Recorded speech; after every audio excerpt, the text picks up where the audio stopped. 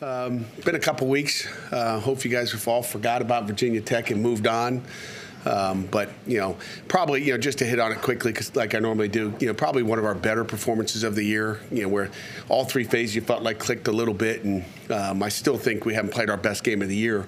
So that's a good thing. I think we still have more. I think our kids understand after watching the tape that we have more. I think our attitude, our effort, outstanding. You love how our guys fight.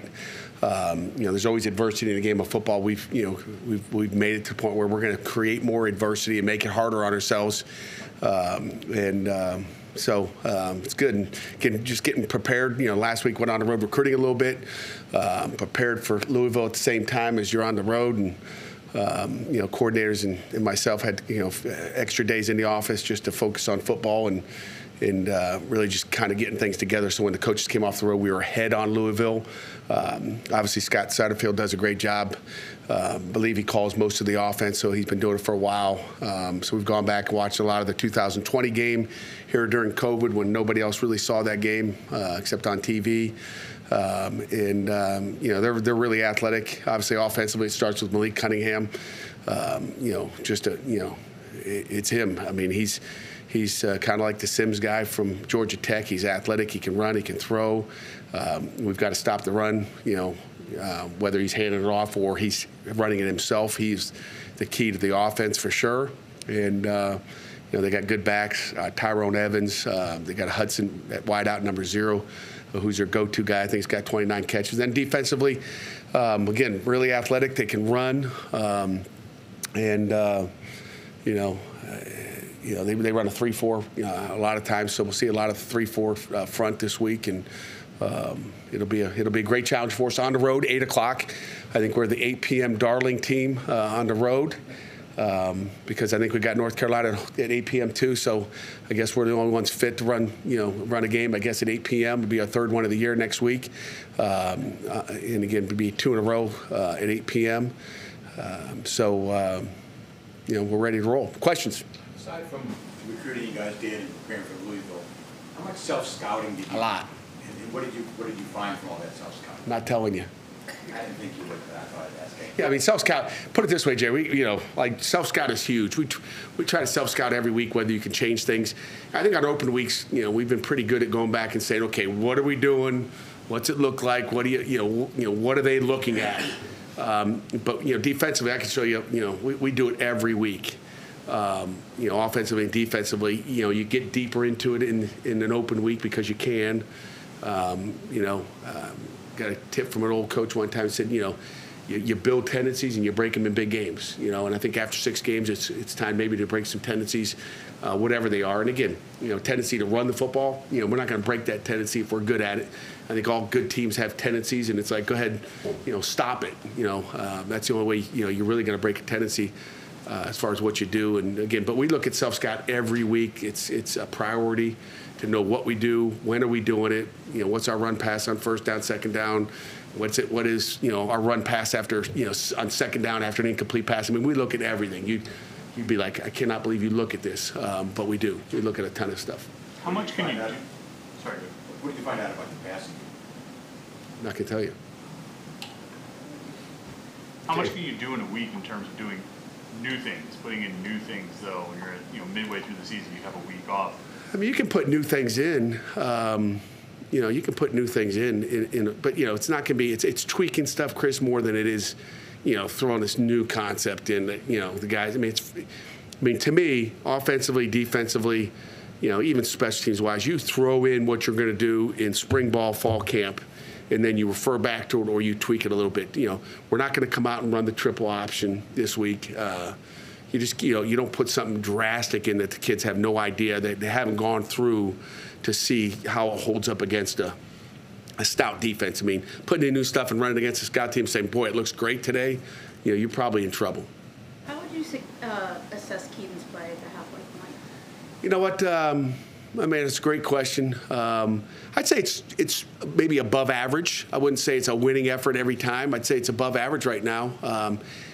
And I think it can be better. And again, he thinks it can be better as well, I believe.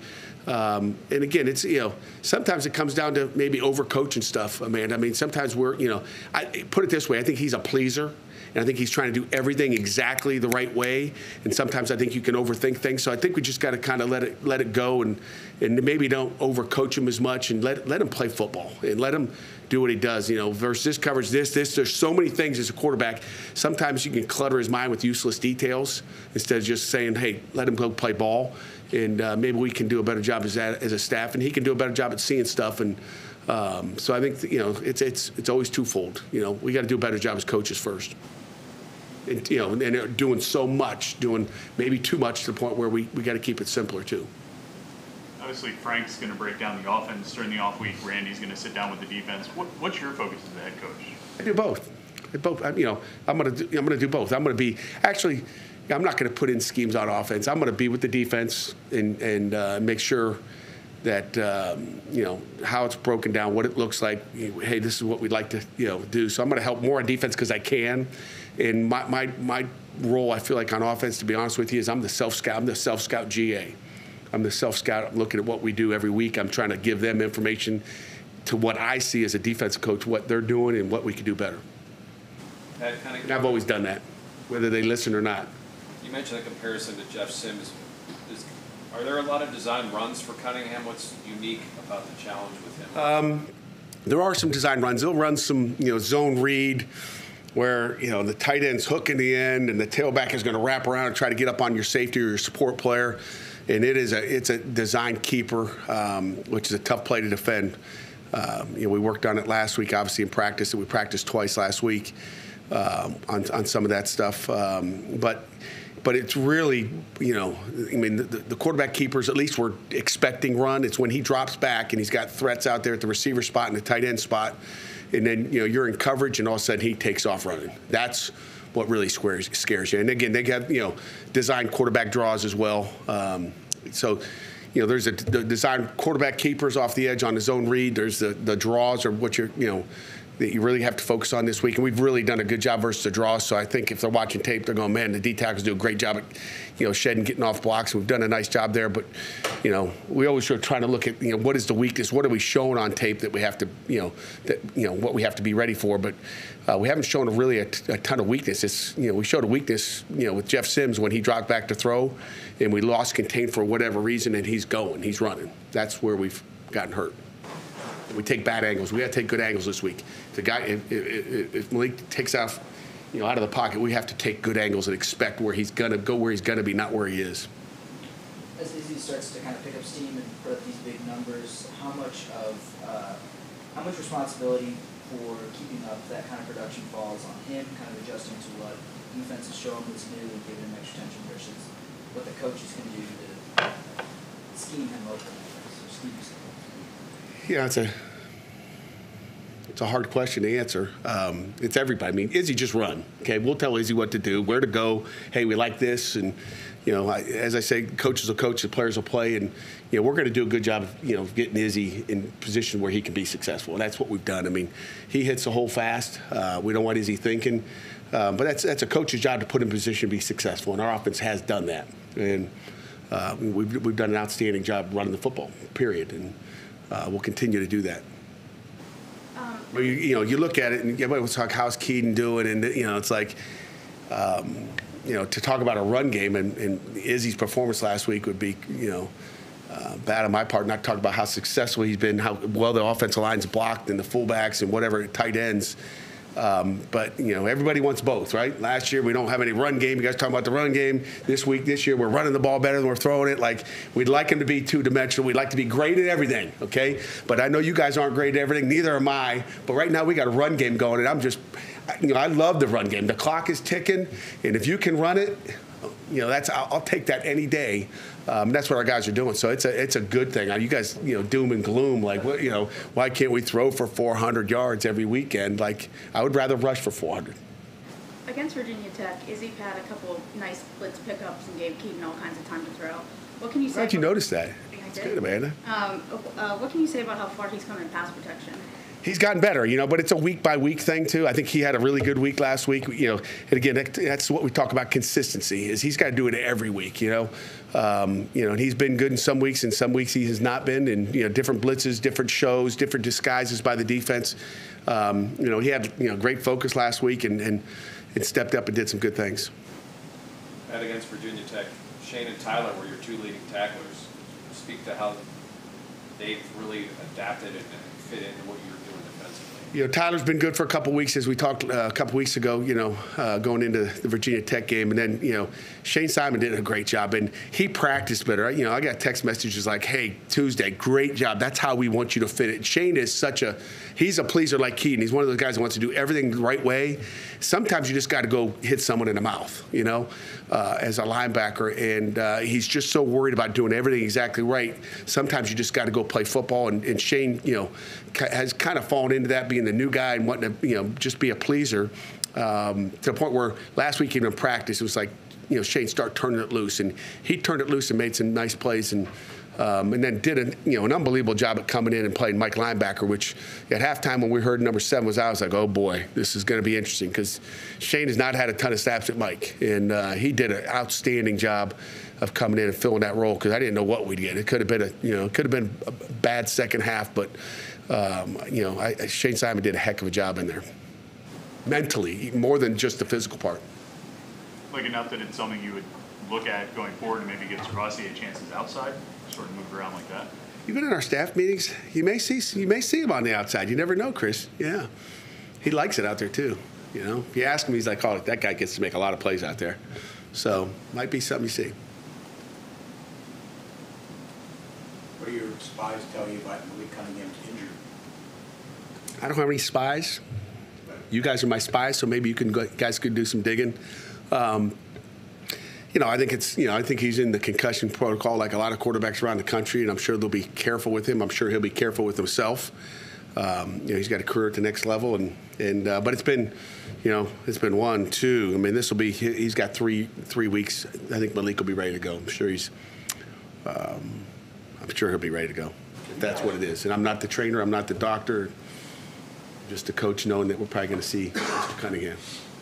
You guys are getting healthier, right? We are. We got some guys getting healthier. Speaking of injuries, we got one bad news, from a guy that has tried for the last really 3 weeks to bounce back and play. This guy wants to play bad, and I really feel bad. We've done everything in our power as trainers and doctors to try to get him as close as he could and try to get him back on the field to play. And again, his future is important as well. But Carter Warren will be out for the rest of the year, speaking of injuries. So they'll give you some bad news, Jerry. Look at him. He's like typing it up. But again, Carter Warren, I mean, I can't thank him enough for all the efforts he's made. It's sad to think that he's played his last ball game, in that Pitt uniform.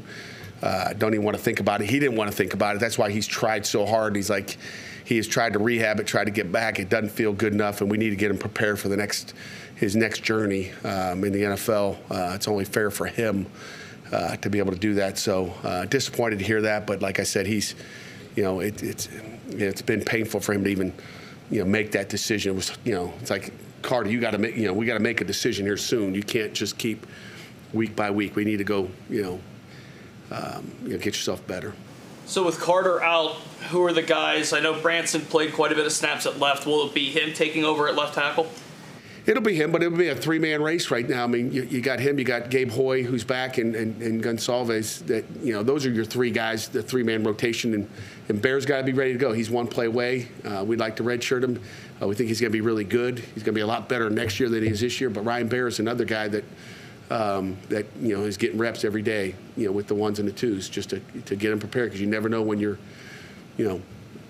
one step away from him being a guy that's playing significant football for you.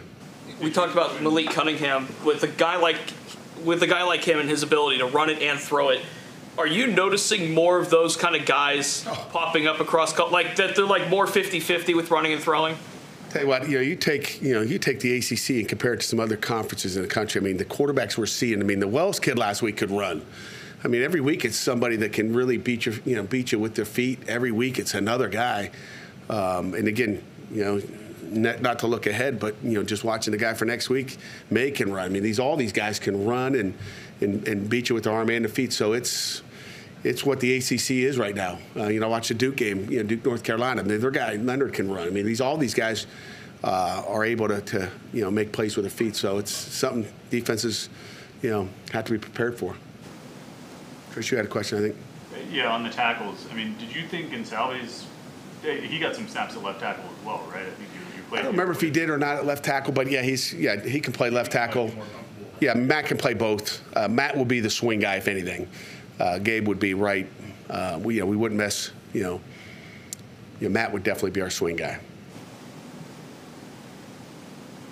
After Virginia Tech, Jake Cradle said he felt like that was the most complete performance the offensive line had put together. Would you assess it that way? When you look at, I think someone asked me a question about, last week about Virginia Tech not being a very good run defense. Going into the week, I was like, they were ranked 24th in rush defense. That was a stout defense. And, you just look at how we, wore them out, okay? Because take the first 3 plays of the game, we didn't, we went that way instead of that way. Again, awful field position. You're just trying to, get out of the hole in the first series with the awful field position. But the offense line's done an unbelievable job. I can't tell you it's their best performance. I mean, everybody sees records broken. It's like, oh, that's our best. I think there's been some, there's been some really good performances this year on the offensive line. In the run game, they really have not let me. I go back to Western Michigan. That was a heck of a performance with 12 passes and all the junk they threw at us up front. I mean, so every week's a different challenge. I mean, you faced a physical, strong Virginia Tech front last week, and then there's the other junk defenses people are throwing at you, and that's the mental part of it and the physical part at the same time. So I think it's a little bit of both. But the run game takes time, just like the passing game, to get going. And sometimes you have to run it for a couple yards or a couple TFLs, but you have to keep calling them and trust it. And that's what we haven't done in the past, and that's what we're getting to now. It's not like our kids went to go see the Wizard, Wizard of Oz to get, to get a run hard or whatever it may be. It was like, it was all in them. It's just, what do you get good at? And it is hard to get good at everything. You just, it's the same thing. I mean, a lot of people are going to say, what runs are you going to do? I mean, anybody that has like 15 favorite runs, or you're running outside zone, inside zone, counter, they usually aren't very good at it. But, we're trying to select what we do, how we do it, and get good at something. And you can't get good at too many runs, too many passes. You just got to kind of keep it simple and do what you do and do what you do best. That goes back to Jerry's self-scout stuff. In your opinion, what makes Carter a good prospect for the next level? And when will he be able to start getting ready for that? He's getting ready. He's going to start getting ready, as of today. It's where his focus is going now. And again, that decision was just made yesterday. He's been fighting. What makes him a great prospect? He's smart. He's got the measurables. He's long. He's got long arms, and and he's athletic. I mean, what else? What else is? He can pass protect last year. He showed he can pass protect when everybody in the stadium knows it's going to be a pass, and he's been able to run block this year. I wish he'd have got a couple more games in, but unfortunately, that's not the case. How about a couple more? Anyone else? You get a chance to watch any college football Saturday? Oh, you kidding me? Everything. I watched everything. I mean, I got my iPad in front of me. Watched a lot of Louisville, but I watch every game I can. I'm lucky. I'm the luckiest guy in the world. Okay, I don't know how lucky you guys are, but I'm lucky because I've got 4 kids and a wife that love football. Even when I go home late last night, they got Sunday night football, and I don't even have to say, hey, can you change the channel? They already got it on. I am a fortunate. I mean, they are, probably as addicted to watching ball as I am. So Sundays, my oldest daughter's making all these fancy pizzas, and I mean, it's unbelievable. It's a good day. Good day in the Narduzzi house.